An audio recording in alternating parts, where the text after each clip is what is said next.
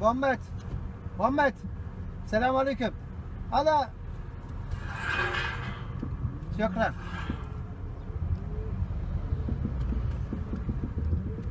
İnsan yani iyisi.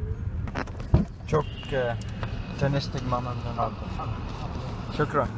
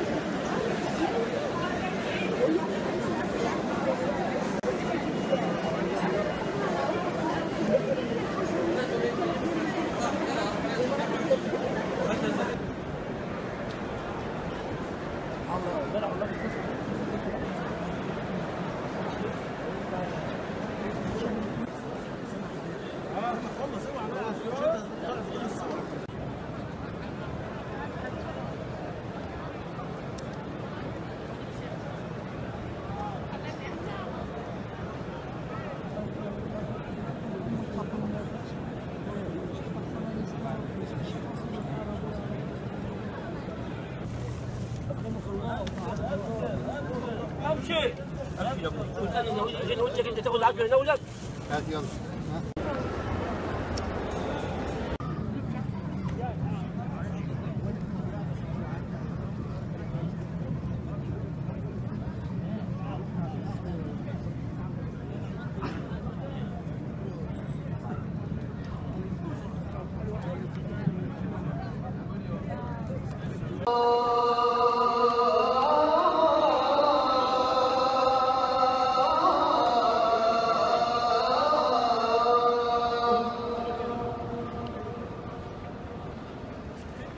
حي على الصلاة.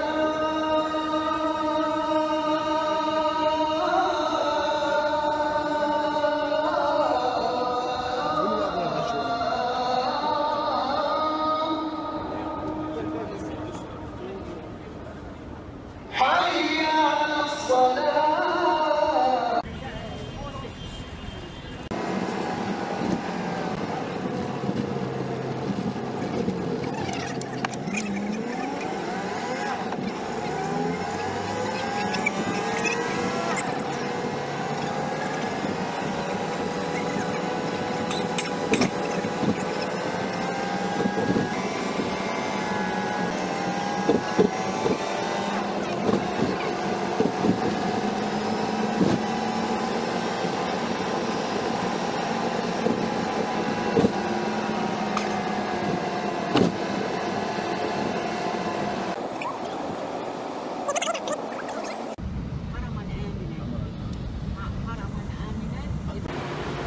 Kuwaiti, Saudi, and Qatari all together in one place.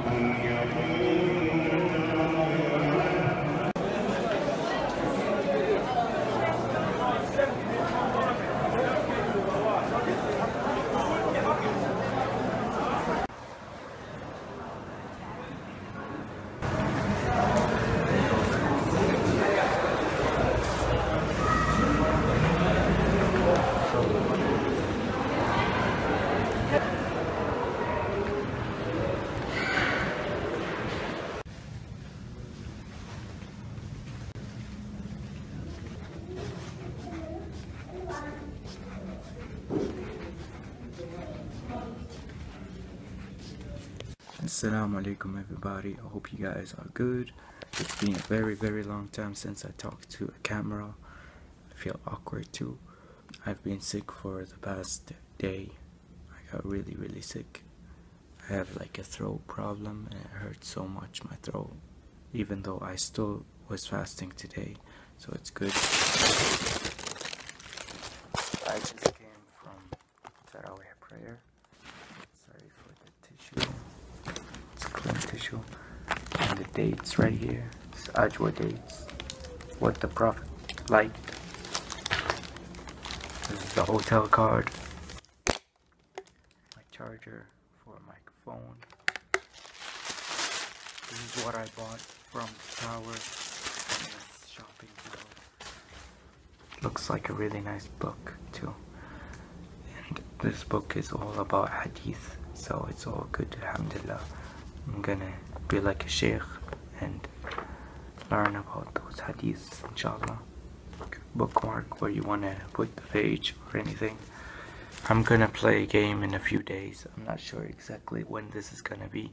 Probably in one of my main channel vlogs where it's like a giveaway, but you guys gotta do something for me. So I got a lot of gifts from Mecca and I don't want to show you guys. And I'm gonna hide the brands too. I'm gonna tell you that the gifts could be keychains or perfumes or something religious. So I want to give you a hint of what kind of gifts I'm gonna give you guys for the winner. And there could be maybe 3 winners, so because I have a lot of gifts, alhamdulillah. But the gifts are gonna be religious stuff. So maybe tasbih, maybe a perfume, maybe Hajar Aswad perfume, something that's really nice, something from me, from Mecca, so it's special for me. So these are just some of what I got. I've already got a lot before, so I hope it's all good. For the past few days, a lot of weird things has been happening right here.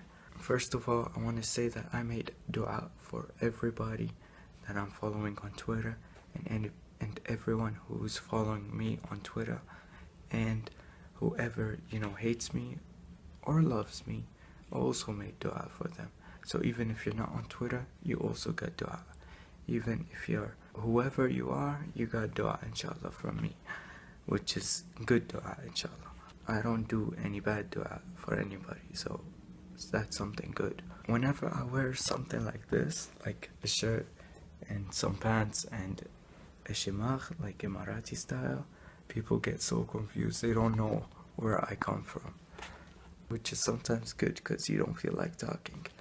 especially when I'm sick, but I'm doing this video because I haven't talked for a long time for you guys. But today, I don't talk with anybody. Even the guy near me, he was talking Arabic with his son, and when he was looking at me, he said Salam alaikum, and I said Salam. And then he started praying near me, and then he started talking with me with sign language. So he started saying here or there with movements of hand signs. But a lot of weird things happened. The day when I went to the graveyard, I was hearing weird sounds near the grave of Khadija radiallahu an. It was weird, but I wasn't that scared because it's a blessed place. Even though there's kuffars around her grave that were buried also, I guess, it's still something good. When I was leaving the graveyard, first of all, I was one of the last people in the graveyard, so I was waiting for a bus to take me back to the place where I came, because it's two sets of graveyards. So I was waiting in the second one where the bus took me to, and then I was with Turks and I said Salam alaikum and alaikum salam. They went to look around the graves, and it's huge. So I didn't go there because I already saw graves in the beginning. I went to the Khadija area. Then when I finished, I went back and I sat near the guys who are the grave diggers, and we started talking. They were from Bangladesh, and it was kind of creepy because they had it normal, but I had it weird because, you know, I'm not used to graveyards totally, like living and having full comfort. So the guys there, they were eating right near me and drinking, and they gave me a water bottle, but I said no thank you, I already have one, so I drank from mine. Anyways, by the way, I haven't been eating for about a week, like normal food. Every time I break my fast, okay, with the dates, and I drink water, you guys could see like my skin isn't healthy anymore. So that's what I do. And then I don't eat until 1 a.m. in the morning. So it's so weird because I don't feel with hunger. I don't even have time to eat. Because here we break our fast, pray Maghrib, pray death prayer. Because every prayer we pray is almost after it there's a death prayer. That's how many people die here. 6 million people right here in this place. So we pray the death prayer, and then Taraweeh starts. Isha prayer, then Taraweeh, then another death prayer, and then Taraweeh. So we finish at 11 p.m. At 1 starts Qiyam al-Layl, which is the night prayer of Taraweeh. Some people stay, some people go. I just do it some days, not every day, because I can't. I'm really tired and sick. And I lost a lot of weight. You guys could see, like, maybe my cheeks just have, you know, my cheeks are always like this, but man, I'm skinny. Alhamdulillah, I guess it's something good, because in UAE I ate a lot and became full. They fed me well. That's how I'm still living. So when I was leaving the graveyard, there was this last grave digger, and he was alone putting water in the refrigerators. And then he stops me and says, hey, how are you? You're Turkish? And I told him, yes, I'm half Turkish. And then he's like, I'm Bangladesh also. And then we started talking, and the guy was creepy, really creepy. It's like movie scenes right in front of me.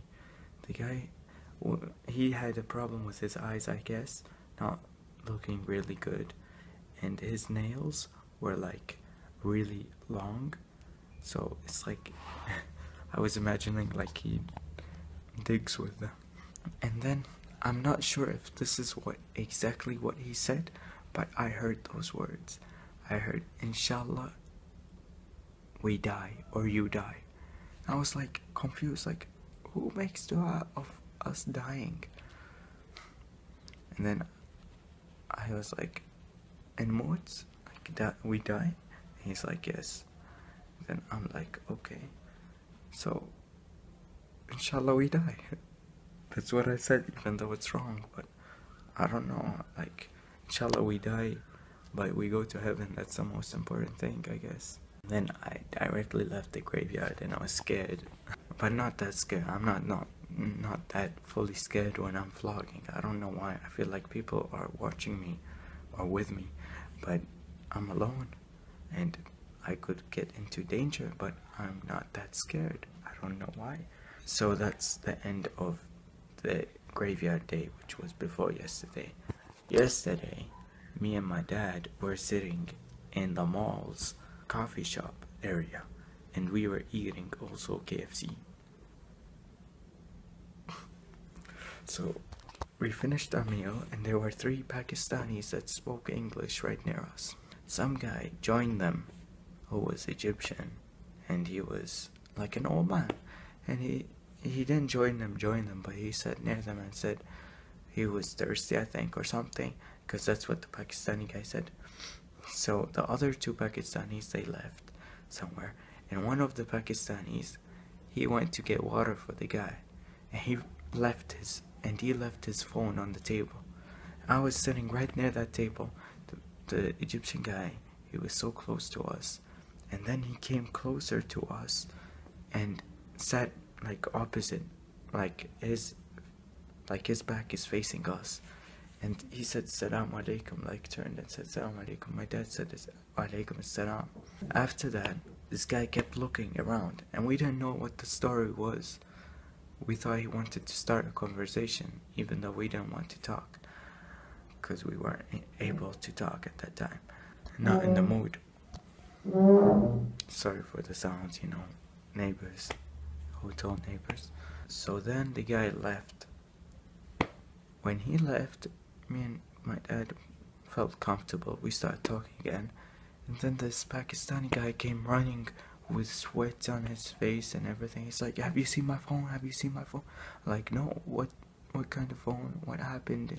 He's like, I left it here, and there was a guy sitting right here, and I went to buy him water and came back for him. So I felt so bad. We couldn't find him. There were security cameras right in front of us, but they said after 5 days they won't check it after 5 days. That's how security is here. So if you come here, make sure you're super safe for yourself. If you lose your child, it's your problem too. So if you have a child, write his number on his hand or arm, and make sure you write it somewhere else also, and make sure if you have an iPhone, to find my iPhone application on and things like that, because you could get stolen easily, even though it's the most blessed place on earth for a Muslim. So anyways, me and my dad, we went to inside. We wanted to go around and make tawaf. So I had this huge carpet with me, and it doesn't bend, like it's as this tall. I think you've seen it in the vlog yesterday. So I was carrying it and going in. The cop stops me. Someone a little bigger than the cop, like his position is higher than the cop's position, because he is responsible of who goes in and who goes out of the doors. This guy tells me, you're not allowed to enter and pray. I'm sorry, you're not allowed. Like, come on, man. I'm just gonna go put this carpet and pray. He's like, this carpet's not allowed. I'm like, so you're not letting me inside to pray for God? And he's like, yes. I'm like, are you sure? And he's like, yes. And then I'm like, and I just had to say this. I didn't want to say it, but I had to. I'm like, I originate from the Prophet's family, sallallahu alaihi wasallam, and you're not letting me inside. You let everyone else, but not me, because of this carpet that I'm not even going to use, that I told you that I'm not going to use. The guy went silent. He didn't know what to say. And then he's like, okay, if I let you in, you can use the carpet. Like, what? No, I'm not gonna use the carpet. It's like, no, if you go in with the carpet, then use it. I'm like, okay, but I'm not gonna use it. He's like, okay. And then he's like, you could go in. I'm like, okay, next time I'm not gonna get the carpet, so next time you don't need to do this. Trust me, I'm not gonna use the carpet. And he's like, no, you could use the carpet. I'm like, no, I'm not gonna use it. You said, I told you I'm not gonna use it, I'm not gonna use it. It's like, okay. And then I went in. But without me telling him that, he wouldn't let me in. I don't know why so strict when I'm an honest guy, but there's a lot of people that lie, so I become a liar suddenly. Anyways, now it's time for my sahur. I'm gonna go eat sahur, and I hope you guys enjoy the rest of the vlog.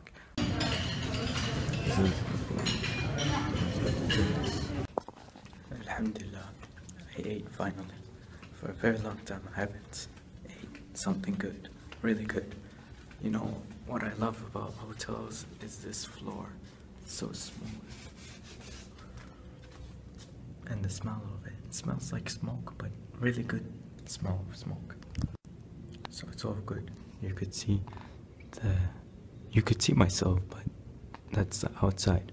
And the camera's looking at me. Say hi. You know what's weird about this hotel? They gave me this room, which is 7-Eleven, which is a store in America. This book is dope. If you guys come to Mecca, I'm not gonna give you a copy as a gift, but if you guys come to Mecca, well, maybe I would in the future when I become rich. If you guys come to Mecca, you guys should take this book. It's dope. It's about hadith, which are teachings from the Prophet, and it helped me a lot. Learn a lot of new things that I didn't know about. A lot of you might ask why I'm wearing this. Well, it's too hot outside. It's almost Fajr time. Tomorrow's Friday, so today's sort of together. Or tomorrow.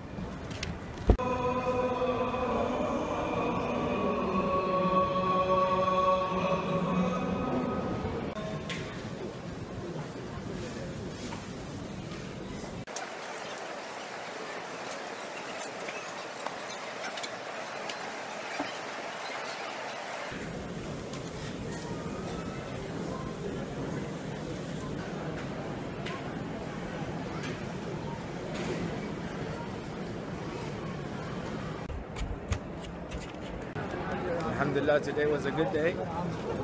Today's Jum'ah. So many people here. Now we're going to the hotel.